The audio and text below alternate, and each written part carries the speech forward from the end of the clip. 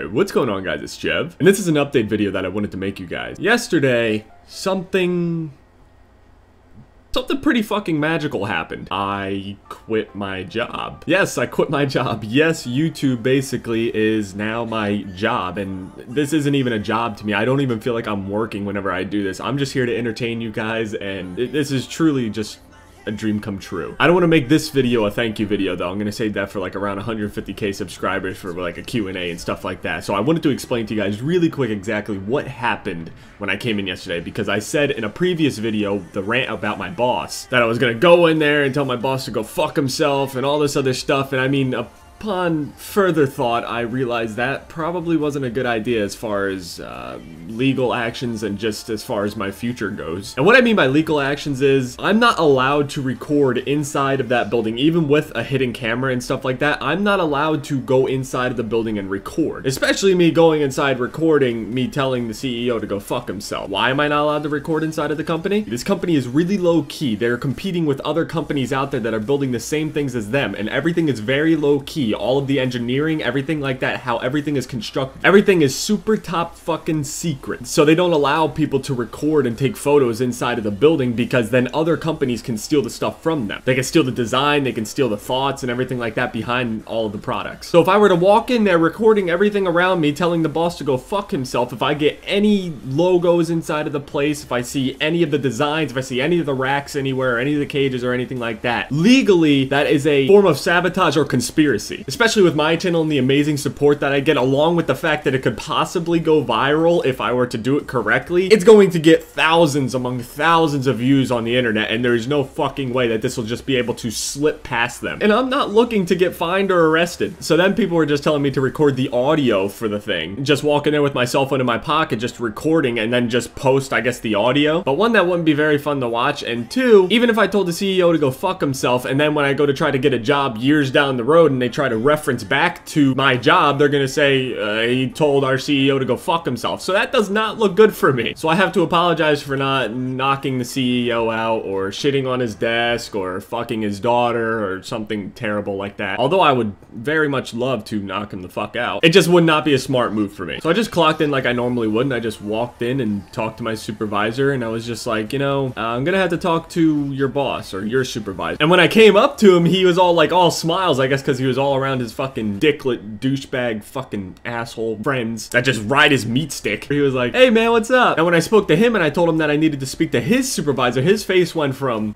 to... Now, he was probably thinking that I was going to try to talk to his supervisor to tell him about all the situations and all the times that he's threatened me, or just talked shit to me, or just completely treated all the people under him like complete dog shit. But no, that wasn't the case. I just wanted to get the fuck out of there. So he tells me, yeah, I'll get a hold of him. So hours pass, and I'm just painfully waiting just to speak to his supervisor. It got to a little after lunch break, which is like 12:40. And I start work at like 6:30. Finally, he shows up, and I let him know. I was like, hey, listen, I'm giving you my 2 weeks notice. I'm out of here. I found a way of self-employment, and I found something better for me, so I was just letting you know. And he didn't even really seem to give a fuck, which was, it kind of upset me, because I thought that guy was pretty cool. He really just didn't give a shit about it. He was just like, all right, and he just walked away. So I was like, wow, that went a lot easier than I thought it would. So he walks off, I guess, to go and tell the other supervisors around him that, you know, this guy is gonna quit and blah, blah, blah, blah, blah, blah. So I would say not even 10 minutes later, just a group of all these supervisors come over to me and just gather around me and tell me to go into the office. Like I was some sort of fucking criminal. They brought me into the office and they asked me why I was quitting, and I told them that I didn't need to tell them why the fuck I was quitting. And after a couple of them laughed at me after I just responded like that hostily, I said it kind of spite them, because these are the type of people that I see walking around all the time talking about, oh, I hate this fucking company, I hate working for somebody my entire life, blah, blah, blah, blah, blah. So I thought it would actually piss them off a little bit for a young kid like me to go and say, yeah, I found a way of self-employment, I make my own money, and I don't need this place anymore. I found something better, I found something I enjoy. And then they had the nerve to ask me what I did. I don't even know why they were digging that far into it. I don't understand. Like, it really wasn't going to change my mind. Literally, they could have given me a $5 raise, and I still would not have stayed there. All of this is more about my happiness more than money. Now, given I didn't make that much money there, and I don't make a lot of money here on YouTube either, but I enjoy this more. This is my dream. This is what I wanted to do. I don't give a fuck about being rich. So as I was grabbing my toolbox, everybody's like, a couple of the people were like whispering around like, oh man, that guy's quitting, look at him.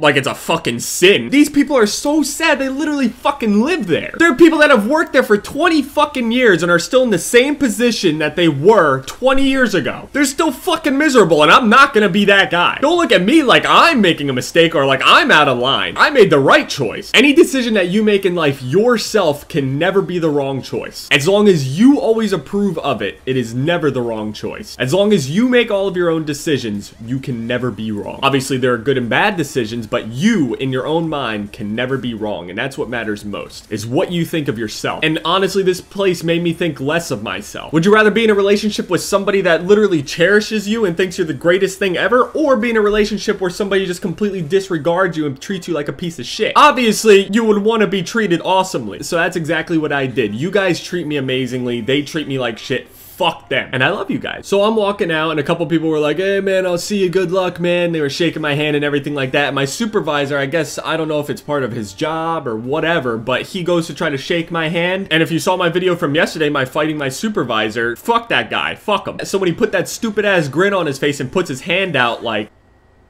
I just looked at him like, I just shook my head at him and walked away. Went outside, threw my toolbox in the back of my car, and drove the fuck home, and came here, and I was just like, I did it. We did it. We did it. You guys allowed me to do that. I cannot be thankful enough for you basically saving my goddamn sanity. You guys are the reason that I'm able to do all of this. Without all of your support, I would just be stuck there probably for 20 years like all these other people. And now you opened up a window of opportunity where I'm able to just make video after video after video and live stream and all sorts of shit. There's so much more time and more things that I can do now that my schedule has completely opened up. I could dedicate all of this time to making videos and content for you guys now, instead of trying to produce some shitty fucking cage for a company that doesn't give a shit about what I do or how I live when I get home. So I didn't even get to see my CEO or anything like that. Probably off on his fucking yacht somewhere while all these other people work for fucking pocket change. So what does this mean exactly for my YouTube channel? This, number one, allows me not to be completely goddamn exhausted whenever I make my YouTube videos, so I'd be able to make at least higher quality content for you guys. Two, I'll be able to live stream a shit ton more. And three, I can also have more series, more variation, because I just have more time with myself. The thing I'm looking forward to most is live streaming though. I'm telling you guys, the live streaming is just the most awesome fucking thing. I'm really looking forward to the live streaming though. I really am. Live streaming, the first time I live streamed, I got over 1,000 viewers, and that was so fucking fun when I did. I mean, it was exhausting, but it was so fun. So I basically can't wait to spend more time with you guys now that something like that isn't taking away from my time, taking away from us. We're almost at 150,000 subscribers, and I believe I'll have a Q&A for that. So at the end of it, I definitely will have a really heartfelt message for you all, just really thanking you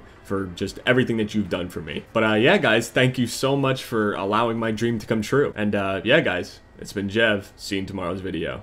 Later.